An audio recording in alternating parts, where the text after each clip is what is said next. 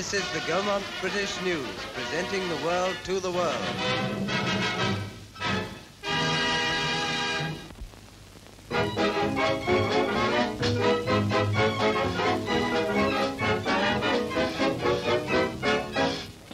The tennis championship started in a blaze of sunshine, Fred Perry opening the day with his match against the Canadian Rainville.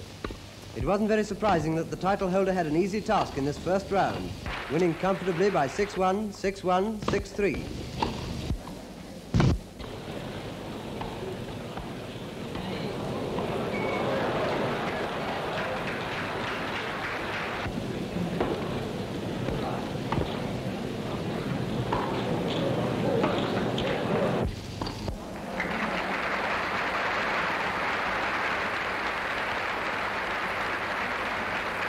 The next match brought Borotra and his famous beret face-to-face with Henkel.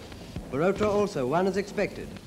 This may be the veteran champion's last Wimbledon, but if so, the centre court next year will be less picturesque, for Borotra is a bounding figure of amazing popularity.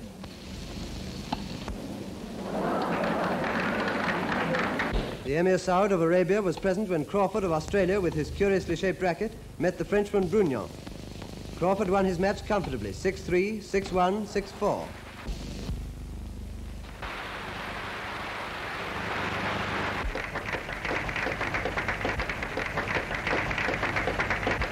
The first day of the ladies' matches saw Mrs. Helen Wills Moody opposed by Mademoiselle Baumgartem of Hungary.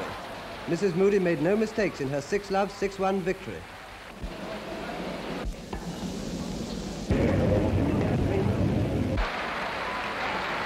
But this odd summer of ours produced a violent storm in the middle of the heat wave.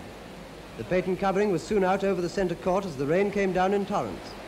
Luckily, the downpour ceased in time for the matches to be continued. Miss Dorothy Round, the woman's title holder, played left-handed Miss McOstrich. The champion had a big surprise waiting for her in the first set, when her opponent ran her to 8-6. But Miss Round won her second set comfortably for the match.